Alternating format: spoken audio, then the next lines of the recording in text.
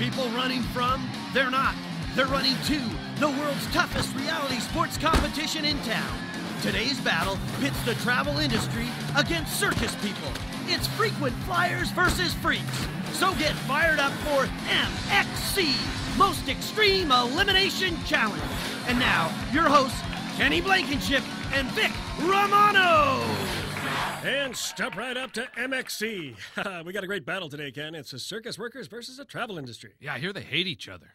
Let's go! And the captain sends our two teams of competitors off for their first challenge, Door Slammers. The goal is to get through the row of 9 doors to the powder pit at the end, where you grab a key to move on. That's Harry LeBeau getting slowed down there, but he breaks free. He's through the 3rd row, moves on to the 4th, and... Oh, he slammed Vic. Indeed he is, Ken.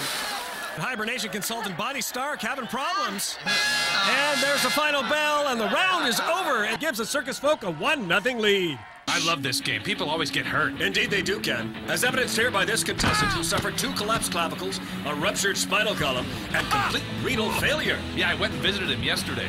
He gets to eat through a tube. Get it on. Today's landing fluid comes to us courtesy of Dr. Freddy's Fertility Hut. And look, they're the Amtrak people pulling a train. That's great teamwork, Ken. And look, it's Dinky pulling some trout. Yeah, he's got quite a grip on traveler Ernie Saunders. You know, you'd almost think Dinky was a professional package handler. And there goes Dinky. Oh, he is putting on a clinic. And the circus folk have won thanks in no small part to the efforts of Dinky John Ficare. And let's go to the MXC Impact Replay. You know, I think one of the keys, Vic, is that Dinky has an underwear fetish. Right you are, Ken. He's competing and collecting. Good thing for the circus folk, that little fella's got a big thirst for thong. And here's Bob Evans. He's the Mile High Club president. He could win it for the Travelers. Let's see what he does here. Oh, and he makes a grab. He's done it. Wow, he's good at handling balls in the air. None better, Ken. Let's take a look at that winning catch again. And right there. What a fine snatch. Nice catch. Look at his hair. It's perfect. Indeed it is. And so our competition ends with the travel industry outdistancing the circus folks 6-5. Good, because I hate clowns. Oh, what a great contest, Ken. Yeah, only one thing better, though. Oh, and what would that be? My special part of the show. My special part of the show? All right, let's go. It's time for Kenny Blankenship's most painful eliminations of the day. And at number 10, that's Dinky John Ficare, the world's tallest dwarf, making short work of the travelers as he gives them a return trip to the slippery slope of slanted deck. Number 9 goes to Paul Silverberg, who gets under those foul balls and squeezes out a big one for his team. Good thing he's wearing protection.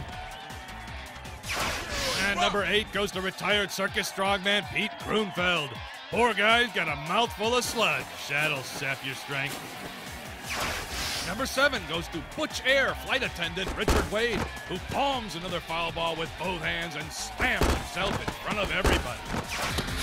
Number 6 is the lightning-quick Patricia Cavanaugh, who falls fast, gets up, and falls again. Enjoying a nice hot sludge Sunday. And number 5 goes to drummer Phil Cal, who gets rimmed as he takes a shot to the back of his head. Let's see that rim shot again. Ba-dum-bum. But seriously, folks.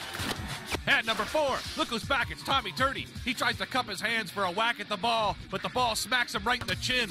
Oh, I'm sure it's not the first time. And number 3 goes to Charlie Felton, who took the door off his hinges and paid for it big time. Send your condolences to his loving family. And my number 2 elimination goes to obituary humorist Dan McGuire, who makes mincemeat out of that log. A log is a terrible thing to waste. Oh, man, I wonder if that hurt. And my most painful elimination of the day goes to Yalla Baba Ganoush.